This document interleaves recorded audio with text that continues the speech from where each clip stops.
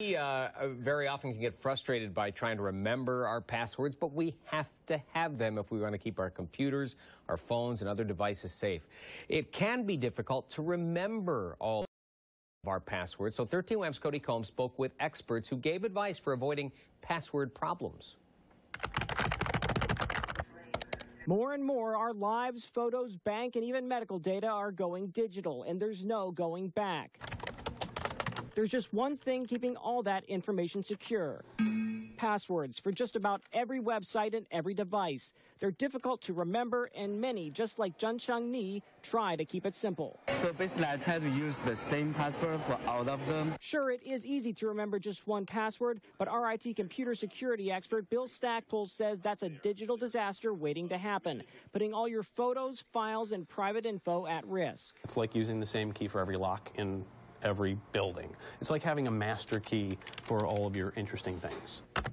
To keep your password secure but still easy to remember, Stackpole recommends using something he calls a long, strong password. First, he says pick a phrase, not just one word. Take a look. In this case, we'll use the phrase once upon a time, but that alone isn't enough. You're going to want to use upper and lowercase letters to keep it secure, and since most accounts require some numbers, you're going to want to substitute a few of the letters with numbers that resemble the letters, making it easier to remember. But remember, if you're going to end up typing this on a smartphone or a smaller screen, Stackpole recommends pushing all of those elements together so it's easier to type. Now, it's important to use this long, strong strategy, but never use the same long, strong password. Even though these methods can make all those passwords easier to remember, Stackpole ultimately recommends using something called a password manager. It's a tool.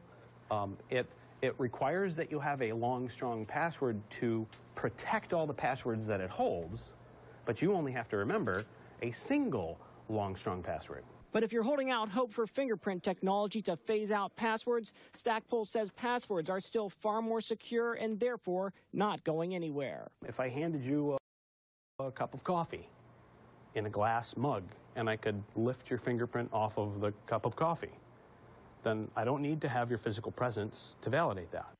Cody Combs, Good Day, Rochester. And despite the experts' warnings to use strong, secure passwords, SplashData.com reports the most common passwords for 2014. The most common password for 2014 was 123456.